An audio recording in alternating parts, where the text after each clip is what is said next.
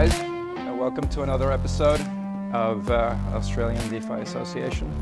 And we're going to be talking about Redbelly. My name is Arturo Rodriguez, and we have the pleasure of Vincent Gramoli here, co-founder and CTO of Redbelly. Thank you for having me. So please, just let's start off talking about how you actually got into this space. Yeah, sure. As you said, I'm founder and CTO of Redbelly Network, but we only commercialized these technologies back in 2021. So my background is academia. I've been working for more than 20 years on a problem in distributed computing that is called the consensus problem.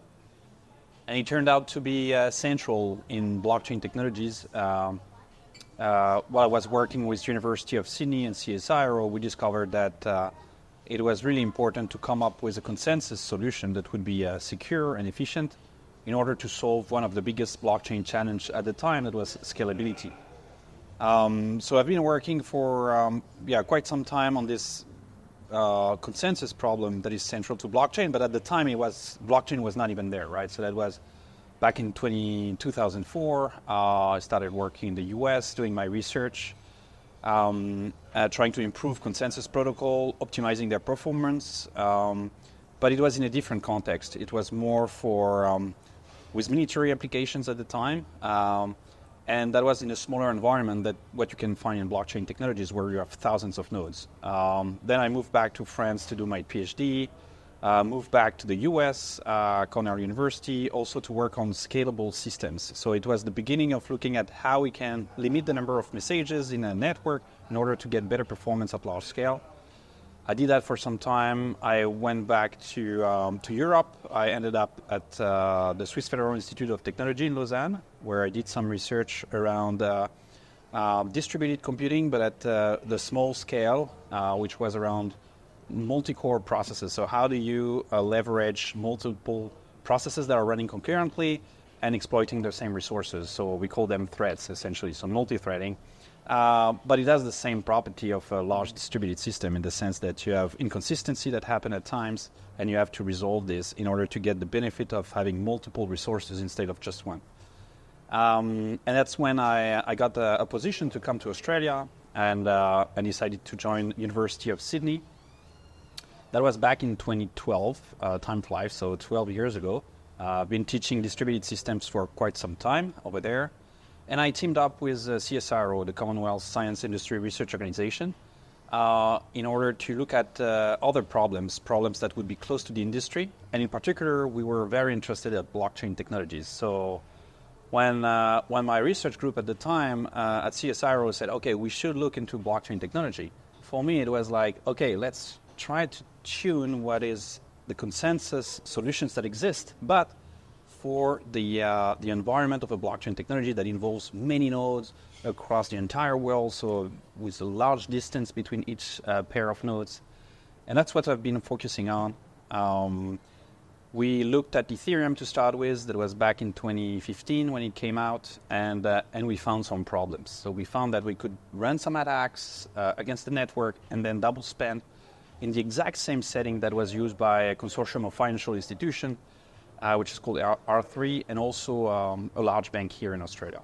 And then we realized that there was something to be improved, right? And we thought, okay, because given what we know about consensus, we should be able to do something that will not end up having this double spending attack. And for those who are familiar with the tech, then essentially it comes from forks. So we thought, okay, let's try to reach consensus before appending a block, and therefore we will never have a fork.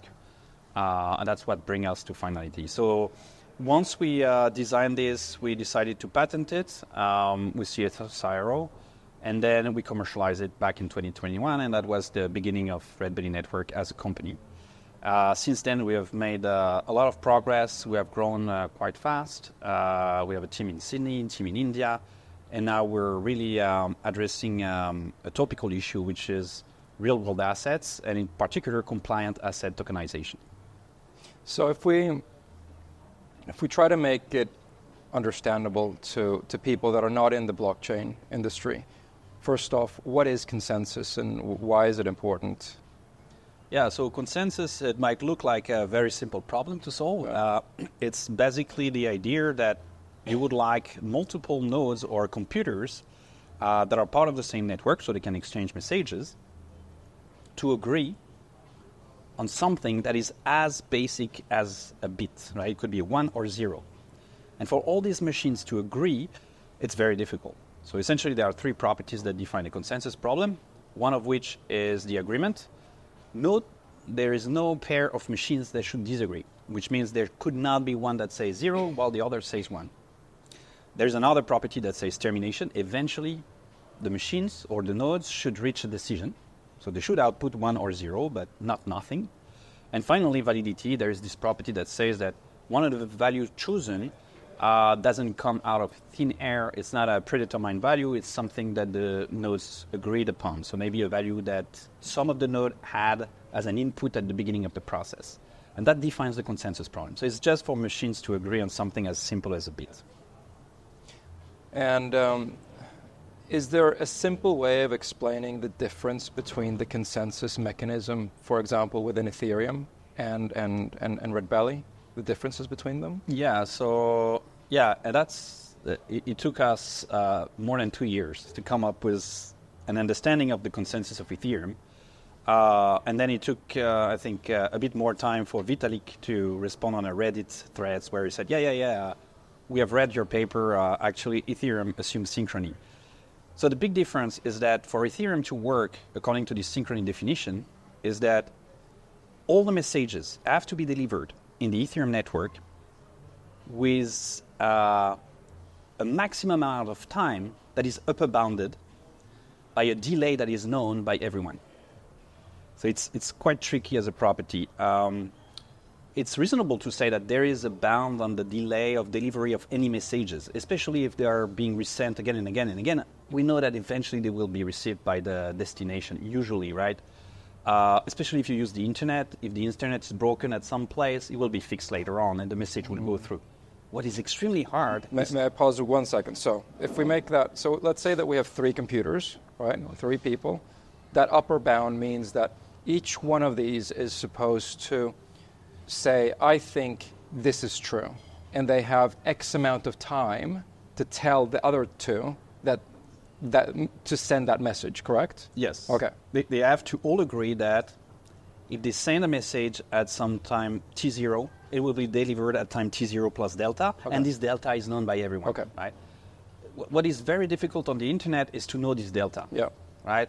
I mean, Australia experienced some issues because it's a bit isolated. So if you have a big earthquake in Hong Kong and you have a big hub that is impacted, and who can predict that the message will go through in less than 1 minute, less than 2 seconds, or less than 200 milliseconds, right? It's very hard. Does that mean then that, for example, if something happens between the connectivity between these 3, this guy becomes a bit slower, does the input from this node then not get taken into account into the consensus? Exactly, and so that hurts decentralization to a certain extent. Yeah, and it's even worse than that, is that if these guys assume that no one else could have sent a message, it makes things even worse. They may think that the information coming from this guy is irrelevant, right? Yeah.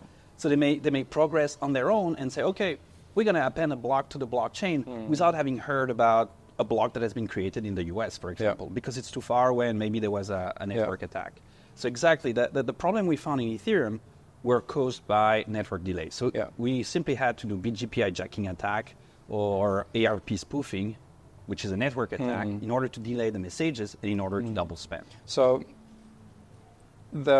is it reasonable then to say that we have a blockchain user here that wants to send tokens, as an example. That's it's a statement to make a change in the ledger of that token.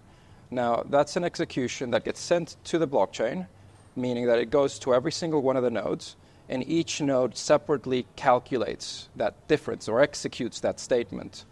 And then they need to communicate saying that the ledger was here before, it is here now, and let's agree on what here now effectively means, right? So in an extreme scenario, node 1 becomes really slow, node 2 becomes really slow.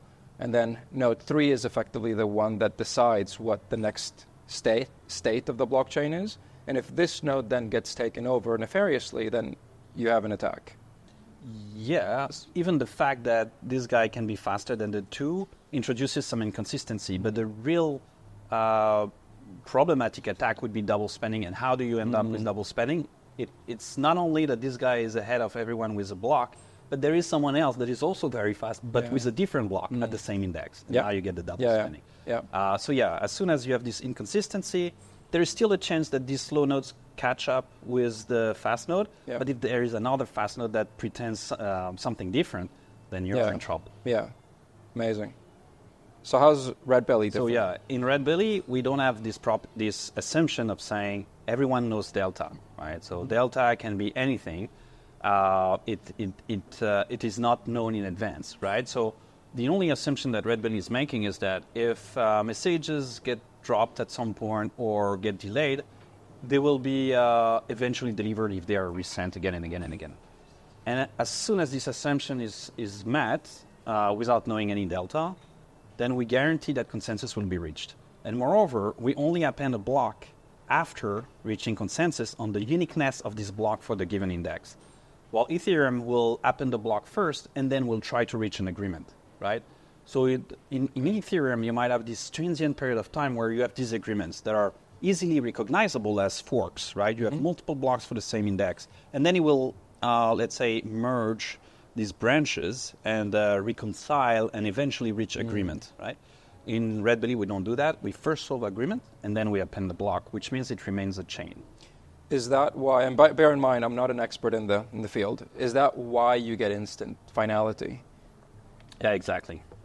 Because as soon as you append the block, you know that it will not change. There is no conflicting block somewhere else because consensus was already reached, which means that all the transactions you see in the blockchain are final. Yeah. You don't need to wait for confirmations. Yeah. So in layman terms, it's almost like Ethereum takes a bit of a YOLO approach, as in commit the block and then let's figure it out, while as Redbelly figures it out first and then commits. Yeah, and I would say that that's the classic pattern that Ethereum has followed, right? Bitcoin does the same thing. Yeah. There is blocks that are appended, and then there is an attempt to reconcile these blocks in order to reach consensus later on.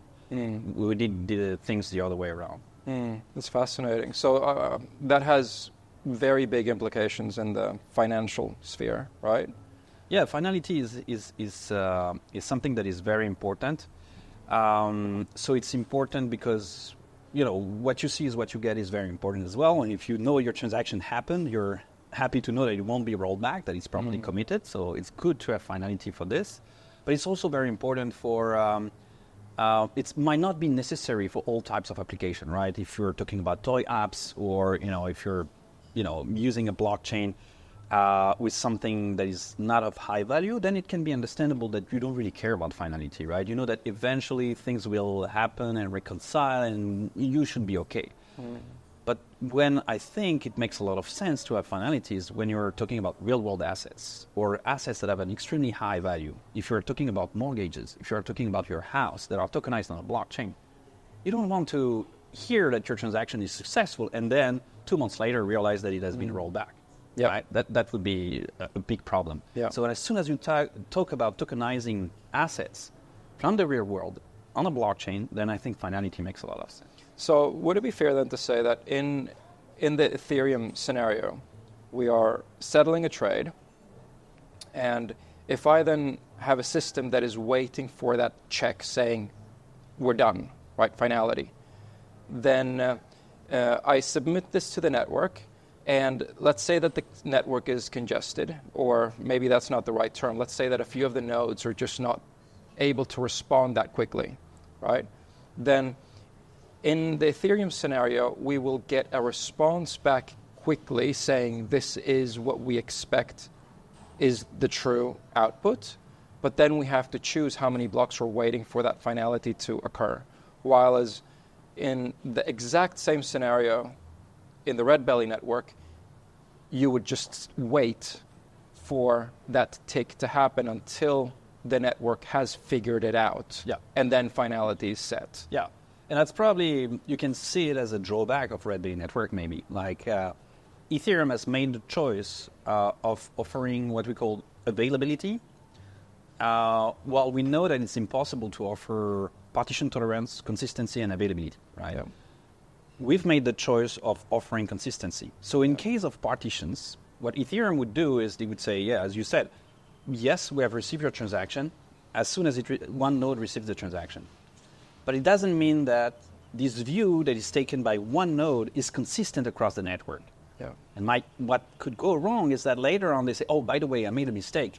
The other node is telling me that the transaction I told you was committed has to be rolled back, right? Yeah. So there is no consistency, but there is availability. So the user is happy because he gets instant feedback, but this feedback might be inconsistent, might be wrong, right? We have taken the other approach that is promoting consistency over availability when you have a partition, which means that the network, as you said, might be slow at responding or may say, hey, wait a little bit because I'm having an issue reaching the other side of the network. So I cannot tell you that your transaction is committed. And that's the particularity of our network. But if the node tells you that, yes, your transaction has been committed, then you can be reassured that this is the case. Yeah. And that it will never roll because back. Ethereum doesn't really have that feature, and again, I'm not sure about this, it's more of a question. It doesn't really have the feature whereby you know if you have finality. You make the choice of how long you want to wait for that finality to be you define finality in terms of how much you want to wait for a potential rollback. Is that accurate? I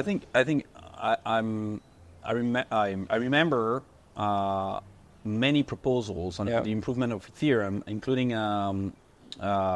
one that was suggested by Vitalik, or at least he mentioned it in one of his presentations, where he said we could think about finality that would be based on the client perception, right? So we could think about, I don't know if it has been where it's at in terms of progress, but I remember people mentioning that maybe depending on the client, in Ethereum, they could increase their reassurance that their transaction that they have seen is truly final, right? Yep. By changing the way they interact with the rest of the nodes. But again, I'm not an expert in what So has been proposed. if we try to overlay this on financial terms, I guess it's pretty fair to say that finality has an extreme cost on financial systems, right? Because many exchanges will have a lot of collateral sitting there, waiting until finality, which typically in financial terms is T+2, right? Because things go wrong within that wait for finality period, or between the period where somebody tells you, yes, you have traded at this price, but you're not sure until the trade is completely settled, right? Those effectively 2 days. And in case something goes wrong within those 2 days, somebody needs to pony up the financial error in that, right? Yeah. So that is more akin to a certain extent with what happens in Ethereum. It's just that Ethereum does it obviously more efficient than the T+2. Less than 2 days, Yes. But nevertheless, it's not until you actually have finality where you don't need to have that financial bond, let's say, because there could be errors there between, right? No, I totally agree. Like in financial system, time is costly, right? So you need to know where the assets are in order to make, reduce the costs, essentially. So by automating and by speeding up the process, then of course you reduce the cost associated with the transactions. Now, in the case of Ethereum, what is even more problematic is that if you have a network attack, Bitcoin has been hacked. There was issues with Ethereum Classic, same thing. Double spending happened. So we know that the protocol has evolved tremendously since then, right? So it was probably back in 2021. But yeah, so these problems of where you can have not only this period of uncertainty because you're waiting for confirmation to happen, and it would be much less than 2 days usually in Ethereum when everything goes okay. But if you have a network attack, now you can have a big problem, right? Because you expect things to be finalized after less than 2 days on Ethereum, of course. But then if there was a network attack, then you may realize even a week later that actually you got your assets stolen, right? So that's the principle of this double spending attack. Now, Ethereum has also changed radically with the merge. They have moved from proof of work to proof of stake. They have, shifted from the classic Bitcoin model, and I think it's going in the right direction. Like what they have done is very good. Also for the environment, like for other reasons. But I think it's going in the right direction. And but it's still a different notion of consensus that they're solving. That is not exactly the deterministic consensus that we offer at Redbelly Network. Well, it's different use cases, right? It's at the end of the day, they're two different tools, and they solve problems that are best described in different scenarios or different sectors. Yeah. So how about throughput? Because that's a different thing, right? Yes, I'm always a very cautious about delivering numbers without context. But so let's not do the numbers. Let's just talk about the principles of why is throughput good versus other networks. Yeah, the throughput is not the entire goal, right? Yeah. I mean, there is latency that is very important. Okay. So you're happy if you can, have a lot of transactions per second being committed. But it's also very important that you have let's say a short response time, right? Like for availability, for example. As a user, you want to know whether your transaction has been committed. So latency is very important. Throughput only tells you that, okay, there is this very big batch of transactions that can be treated per unit of time, but it doesn't tell you when this batch was initially created. Yeah. If it was 3 days ago, then 3 days latency is not good enough, right? So you really have to look at throughput with latency when you look at the numbers. But when I say I don't want to give the numbers only, is because I think it's important to give the context. Because otherwise someone will come up with, we have the fastest blockchain in the world. And it happens so many times. Just because they have run, this super mainframe machine with capable GPUs, spatial Intel instruction, and then they were able to have very good in a lab environment. Yeah, in a lab environment, which is not representative of what you will see on blockchain technologies. And then you end up having this blockchain, failing of course. Because now it's trying to scale on real machines. So, classic machines. Yeah. So, I'm very cautious about the number, but we can discuss the number. One number that was published, and it has made a lot of noise, was the 660,000 transactions per second that we obtained with the first version of the Redbelly blockchain.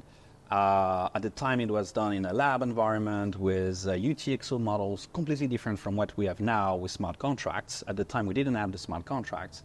But also, we did that just to showcase the capacity of our system, right? So it's not representative of a worldwide deployment, but we also did the worldwide deployment to show that the latency was lower than 3 seconds on average.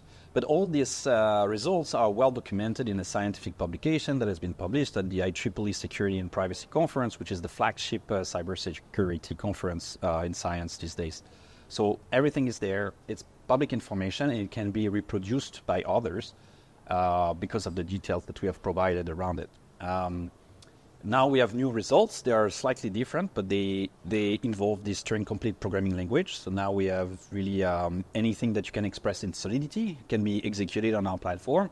The performance is not that high, but we have run experiments that was very recently where we achieved 15,000 transactions per second in a worldwide deployment. So it's very interesting. Like the result is really good compared to whatever I've seen so far. We also developed a benchmark where we tested the Avalanche, Algorand, Ethereum, Solana, DM, Quorum, and I can tell you that that this performance is quite superior. Amazing. So Vincent, you have some big news. Oh yeah, I was in Brisbane last week, and there is this conference which is called the IEEE IFIP Dependable System and Networks Conference, where you have all these researchers coming from all over the world and meeting, and this is the first time in 54 years of this conference that it was organized in Australia. So I was super proud of it, and I didn't have to go too far. Yeah. So that was also a relief for me. And then we published this paper about zero loss blockchain. It's the first blockchain, as far as I'm aware, that can tolerate colluding majorities, right? So it means that if you have a network and you have more than half of participants that are trying to hack your system, then the blockchain recovers from that. Usually, it was not the case. If it happens in Ethereum, Bitcoin, in any blockchain that I know of, the blockchain will be gone. Right? It will stop, and it won't be usable anymore. Typically, the hackers will steal the assets from the blockchain. So this paper showed that we could actually recover from this state using something that we have worked on for quite some time now. I think we started in 2019, so 5 years, which is called accountability. So we implemented accountability in blockchain using cryptography, and using this, it's a bit of a magic, but using this, you can recover from this state where more than a majority of the participants are malicious, are colluding in order to break your network. So it's very impactful, and we received the base paper award at the conference. So that was a big Congratulations. outcome. Yeah, thanks. So is there a scenario where we can hypothesize the importance of this? No, let me reframe that. What scenario, even if hypothetical, do you think could happen where people, for example, try attacking Ethereum or another high-value network where this feature would be really important? Yeah, so typically, if you can grow the network size to something that is very large, then it's hard for, let's say, an adversary to bribe enough participants so that it will have control over a majority of the network, right? So it's very hard on Ethereum main chain, let's say, right? But if you want to run a fork of Ethereum, let's say an Ethereum Classic, or it's very likely that you will have less resources, less nodes that you would have on the main chain, and therefore it's much easier for an adversary to come along and just bribe a majority of the people and break it. Also, I don't know, for geopolitical reason, if you have more than, most of the nodes that are spread in some continents versus another, you can imagine that, there could be a way to take over this continent or multiple continents and therefore get control over more than a majority and break the blockchain system. This is not impossible, but the effect will be devastating. Yeah, that's fun. That's amazing. Look, I mean, just to be clear, I'm a big fan of Ethereum. I think that it's an amazing network. It's done amazing things. So it sounded very bearish from my point of view in terms of the making the differences. But I think that it's really important to state differences because they will apply, or rather they will affect different use cases. Right? It's well known, I think, that it's really difficult to run a financial system on Ethereum for a number of reasons. One of them is volatility in terms of gas fees. The other one, of course, is the finality issue, which most banks talk to, especially when it comes to use cases with a lot of activity. Yeah. Where you need to have fast trading outputs, for example. Right? But it's really exciting that you guys are addressing many of these issues and building a network that is specifically purpose-built to solve.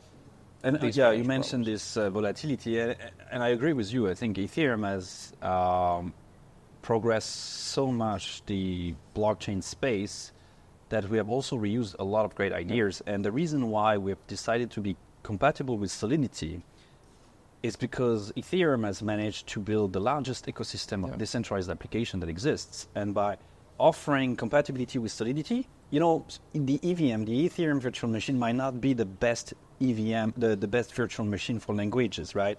Because of the lack of type safety, for example, or, we could do better. But at this stage, what we have is sufficiently good to run any program. And that's really beautiful. So we really wanted to benefit from this large ecosystem of decentralized application. And that's why we decided to go down the path of Solidity. Now, anything that is written in this programming language that has been invented for Ethereum can also be used to run programs on Redbelly Network. And in order to solve the other problem that you were mentioning about volatility, I totally agree with you. I think it's a major problem when we talk to customers and they want to know how much it will cost depending on the user base that they have.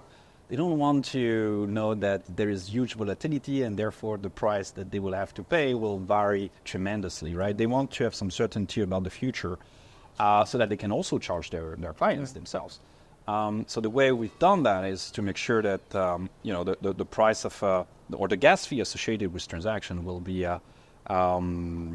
fixed based on the US dollars, which is much less volatile than a cryptocurrency. Yeah, it's almost like going to a customer and trying to sell them a cloud service or cloud subscription where they constantly use the exact same amount of resources on a monthly basis, but 1 month it costs them 10, the other month it costs them 1,000. Yeah. It doesn't work in the real world. Yeah, right? it wouldn't work, I think, yeah. This is really, really good. Thank you so much for your time. Yeah, no problem. Thank you for having me.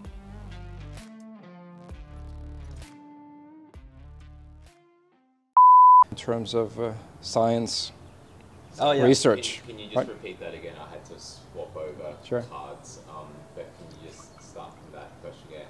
This is filmed in front of a live studio audience. Well done. Well done. There we go. I don't get an audience when I do my stuff.